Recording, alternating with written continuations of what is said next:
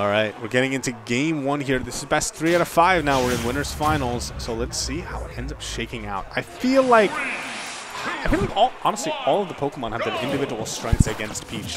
Squirtle, the fact that he's very small, is going to make Peach's aerials a lot harder to land. Yeah. Ivysaur has the range and just the hitboxes to keep Peach out. And then Charizard, Charizard just does Charizard things. Yeah, Charizard probably can mobilize Peach in a sense, and then kill.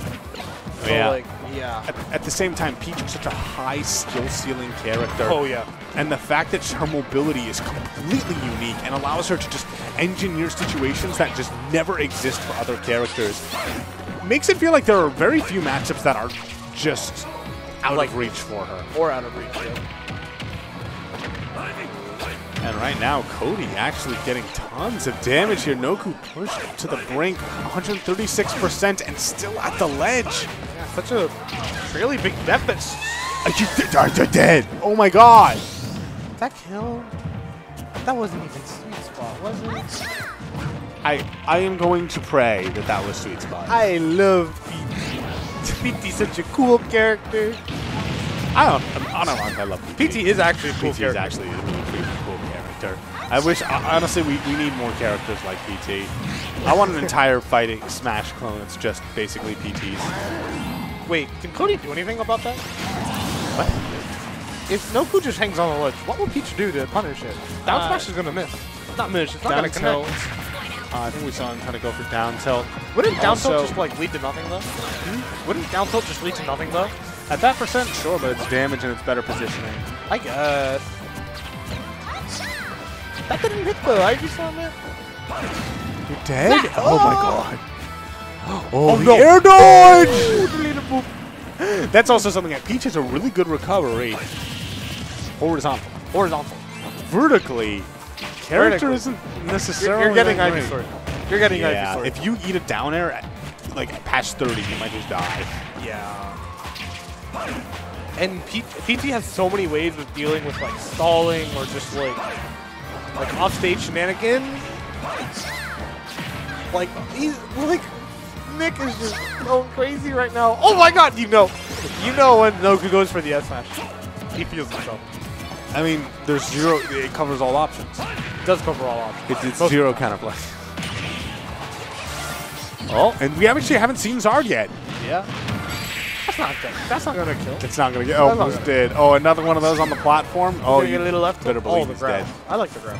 I knew the uppie was coming. I like that uppie too. I actually like that uppie. The thing is that Peach has such good pressure, but the fact that there's armor on that, just he just caught it. He didn't do anything. He just caught it. Oh, he tried catching it there as well. I think. On point. 130. Dang, Squirtle. Okay, he wanted to get some bit of stage positioning before swapping. I can agree with that. I like that. And this is looking pretty rough. 154%. Peach is a character that has really good combos, but she doesn't necessarily kill out of nowhere that reliably. Yeah. Especially at this percent. Yeah, she doesn't have. She has no snipe. Yeah. Wow, I'm surprised Noku isn't going to go for this. Oh, okay. Yeah. I was going to say, Noku is not afraid to go to Zard, so it was very surprising. This is actually, hold on a second. This is an even game. This is close. Oh! I see no reaction! He's looking for that forward tilt. That didn't auto cancel. Oh, it didn't auto cancel. Just at the wrong height, and that cost him dearly. He was actually making that comeback happen. He was. Just by getting good percentage from those combos. Yeah. But in the end, a single mistake. That's why, comebacks are hard.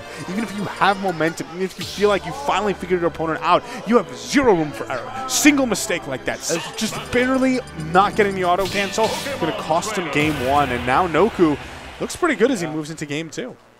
Also, especially against a character like PT, where Ivy and Zard have a plethora of ways to kill. So you can't mess up against them. Squirtle has one way to kill, and that is to forward tilt and then hope your opponent misses their tech. Yeah, or just down smash on the shield. Squirtle down smashes hilariously. That move takes no time at all. Takes no time and has no what's it called? And lag. Yep. It's a baiting tool. But that was so cute. What? Oh, I thought that almost. That should have killed. That should have killed. Yeah, no, that was cute enough that it should have killed. I don't think I've seen Nick do something cuter than that. I'll admit. I think that was the slickest thing Nick has ever done. I mean, led to a stock regardless. It did all lead of to a that stock. damage ended up, and there was no. Cody just couldn't get out of the corner. Just was brought from one corner to the other, just taking a world tour of FD. I'm surprised Cody went to FD out of all places. Like, This is a stage that notoriously, I feel like Noku likes this stage. I feel like Noku doesn't like the stage. Really? Yes, I feel like But Noku he would used not to like play it. Diddy Kong. It is Diddy Kong. It is PT. It was a completely different character. I mean, yes. Also, actually, because he played Diddy Kong, it meant that he probably got no experience on FD because he was always banned. Yes. What's the up air instead of up B? Interesting. I mean, I kind of agree with it. Wanted to keep the up B there in the bag, you know? Because otherwise he would lose the stall from up B, and that's a really important way to sometimes snipe someone from. I love the way Noku uses jab. Like, Noku will always use jab in like such good position, whether it's to check people or just get free damage. Love Mao. Zard is a big boy. Oh, Zard is a big boy. Rolling right past him, and the sour spot backer is still enough to kill. And at this point, Cody looking like he is in a rough spot, 166 on Noku, but it feels like he's just confidently alive. Never mind, he's dead. He's dead. Yeah, that was such a hard position for Noku. Ooh. Oh, looking for that combo starter, really hungry for it to the point where Noku just was playing around it. What was the spacing? Whoa! Whoa! What are you doing? It's so cute. It's a fiesta, and it goes away. Oh. I love how Cody instantly knew what they were gonna do with it. Yeah. Yeah. And that was actually such like a wonky angle too. Like, that was the true like a matchup check. Is that a Dada's? No, I don't think that's a Dada's. Ooh. And regrabs the turnip as well. I feel like turnips are really important in this matchup. And earlier, like Noku recognizing that is staying on top of him more now. It felt like for a minute there, he was actually letting him run across the stage and just pick turnips. I feel like against Ivysaur, it's not that good. Because like you can just throw out a Razor Leaf. Like no, it's not good to like just throw out randomly, but the fact that it extends her range is really, I feel like it's important in order to deal with, Ivysaur's safer hitboxes. I feel like Ivysaur could just like throw out a Razor Leaf and then just like neutralize it though. And Ivysaur has the range to deal with the turn. Yeah, well, we'll see right now. Oh, tried to use the get off the ledge. And although this is a really good position for Noku, this is actually very similar to game one, and that one almost ended up swinging into Cody's favor. Yeah. Nice frame trap there with the turnip throw. And he's supposed to go to Zard. Zard is such a big body, and those beach combos are going to work that much more effectively right now. But the up smash. The dare.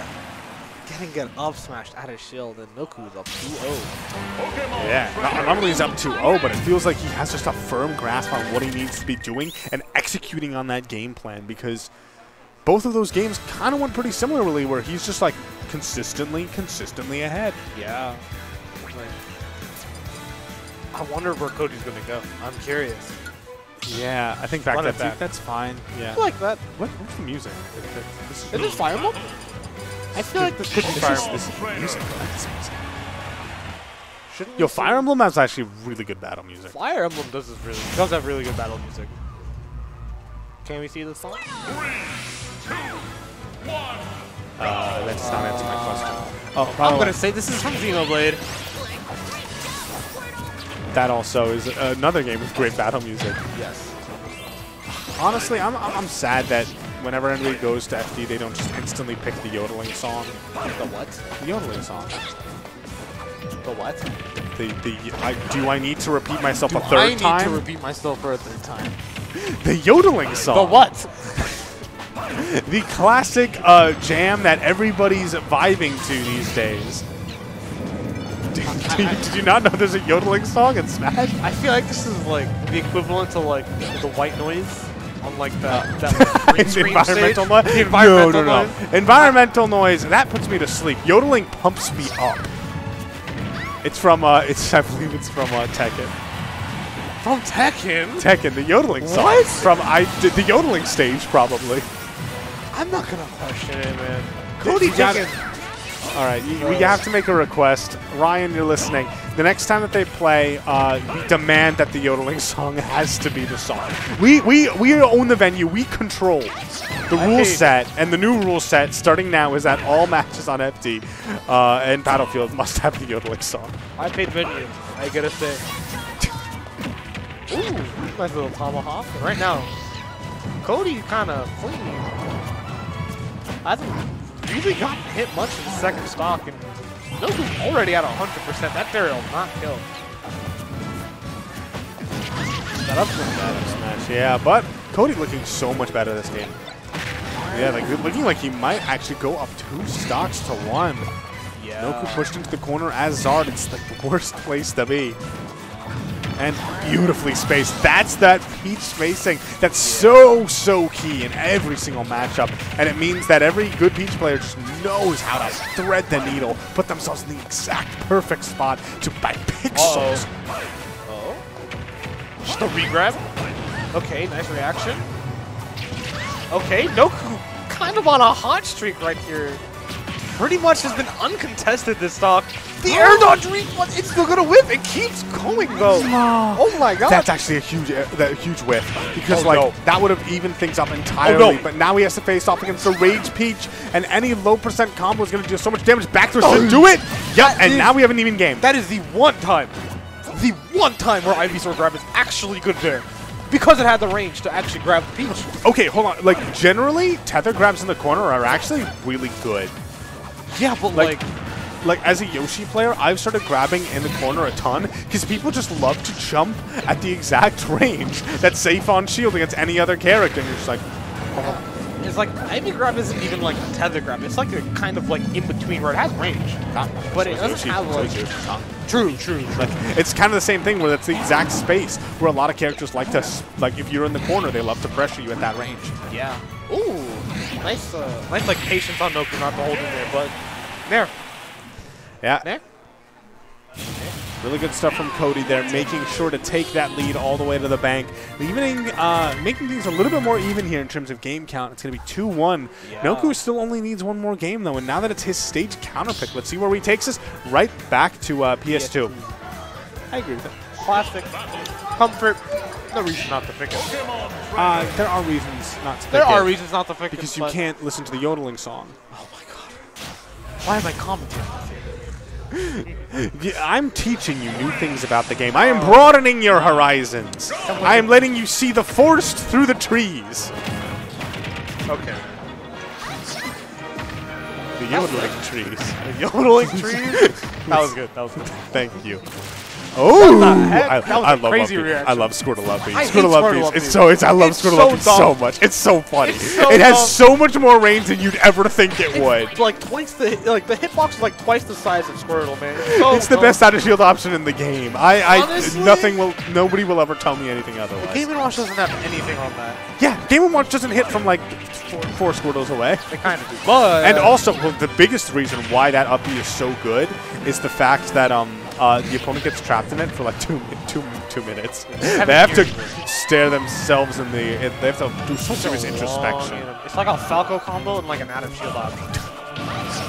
Oh, whoa. All right. Anyway, talking about the actual game itself. Once more, we have an even start, but Noku's been taking stock, and I feel like whenever he takes that first stock, he's able to extend his lead and take it all the way to a victory. Let's see if Cody will break that curse right now. He needs to clean this up right here. He does with that back air, that trade. Pretty favorable for Cody. Yeah, pretty favorable. 69%. Not. I mean, it's pretty nice, but it's not a great position. Well, now you're in a worse position. Literally, and figuratively. I like the water gun. No more float. No more jump. Nice landing, though. Okay. Up throw. We've seen so many up throws from Noku, but that could have been very dangerous. Oh, yeah. Oh, the back air. Speaking of danger, you get hit by that back air, and you're not at like super duper high percent. Ivy can just set up for like, or combo into like up B, up air, like so many things. Yeah, and now look at this. Noku once more up by a huge amount. We've seen in those the Game 1 and Game 2, Cody did almost run it back. He managed to take that, bring Noku down to the last stock, and then keep himself alive. but he never managed to actually do the, finish the job. Will this be the, will he finally manage to undo that? Noku though with control. And another thing about that is like, Noku is a momentum-based player. He is. He will go crazy.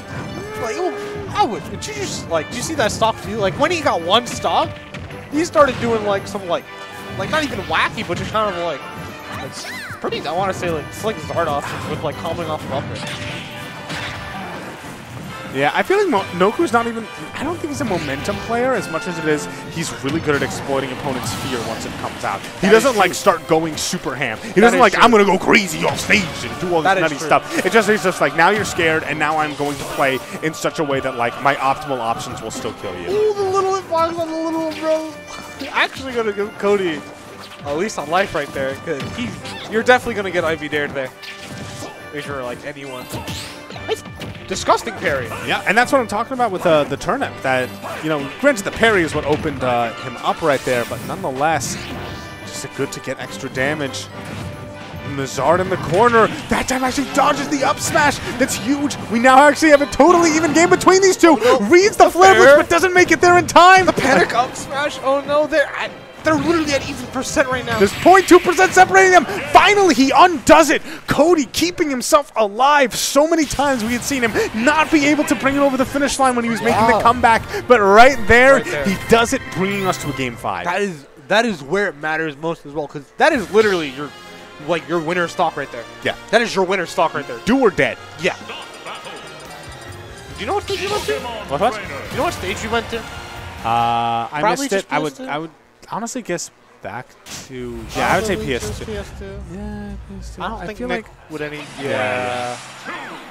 Yeah. Because like, unless you're like not banning like Yoshi Story, which in that case you kind of deserve to go to Yoshi Story. Like, where else would you go? Okay, triple under. Yep. Throw. Yeah, these early Squirtle combos, we haven't really seen that much of them this set so far. But yeah, Peach being floatier means that he has to opt for those less, like the shorter strings. Yeah. And I love it. Up B, you're tilting him, you're putting him on blast. Another up B. Every single one of Peach's up Bs are hilarious. I love every single up B that Pokemon Trainer has. Well, and they're all so different. They are all so different. Absolutely not gonna kill, barely. No invincibility. Yeah. Brilliant, brilliant. Knowing exactly the move to put that down-angled forward tilt.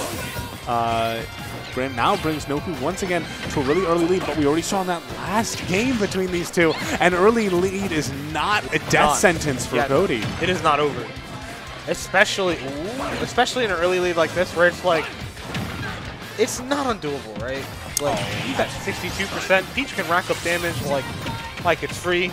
No, especially when Charizard comes out. This could be really big. 109, once again, trapped the ledge.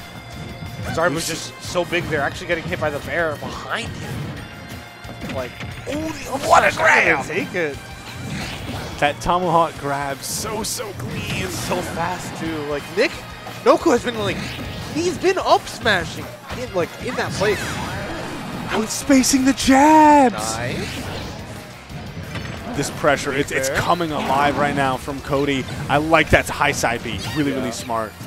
Oh, no punish on the up smash. That was actually kind of bad. Bear, though, maybe start something? A little. Oh, Charizard's just too heavy to actually die even from that back air. But trapped at the corner. Okay, gets a combo. Yeah, nice hit. Dash attack's actually enough to do it. Finally getting to the threshold where dash attack is able to, you know, actually finish the opponent off. Makes life a lot easier for Peach. Yeah. But now, already taking about 74. Not the end of the world. Definitely not the end of the world, especially because Peach combos do... 36 today. Yeah, the fact he fell out of that dash attack, I think maybe he would have taken some extra if he hadn't, but... It's also kind of like, you're at the point where you have a little bit of rage, and it's Squirtle, so it's kind of hard to combo at that point, so... I could see like Peach only getting not as much as like 50 or 60 there. Yeah, I'm surprised we're still looking at the Squirtle right here. Normally, you know, it felt like, you know, he gets that one hit and then he switches to Ivysaur at these percents. But no, he's staying this little turret. And, all right, now he's actually going Ivysaur. He's going to be forced to go to Charizard, though. And once again, Charizard in the corner. We've seen that this can actually be a recipe for disaster. But I love that. He had been, because he had been up smashing out of shield a lot. And the up smash was getting spaced around. But the up B, which is just a little bit further when you reverse it. He was also behind him, so he couldn't even up smash it. That was actually, like, such good game sense from Noku right there to, like, get that up B there. Yeah, all these up Bs. Noku's been getting so many up Bs this set. Peach is an up B character, man. I love it. I mean, if Cody gets the kill here, which is, like, very realistic. Oh, that's going to be big, though. Oh, no. we've seen what Zard can do when you're at the corner with a lot of rage. No, I don't think he has a jump. Oh, my God. Yeah, the patience from Noku. Couldn't be... And he tried to shield drop. Up B. Oh, my God. What a call out. Yeah, I cannot believe that. That up B was so risky, especially considering that, admittedly, it's not going to kill. But Cody, 92%, 97%. That's a lot. He needs to close out this stock immediately because Zard is such a threat right now with all this rage, that higher percentage onto Cody himself. This could be, he could evaporate at any instant, but that side be finally connecting. This is still a game here. No, this is still a game. This is still a game. 97%, and Noku's still on Squirtle. Oh, but the Ivysaur. Did you see the refill? I saw that. So smart. And here's the combo starter, putting him off the ledge. Zard once again. Oh, no. I don't know if I think he has no more jumps. He's forced to land. He has one more. He doesn't have one more. My bad. The roll gonna get caught in. It's even. It's even. It's been like 20 seconds, and it's even. That's not bad. I don't know if this is gonna do it. Yeah, he's forced to go for forward throw. Well, but the still is a really bad position. I like the flamethrower. Another grab will do it. I'm not sure what Noku's looking for. He does a dash back, and the jab is gonna kill. The jab? No kill screen. Nothing like that. No kill screen jab. I think it's because Cody held in.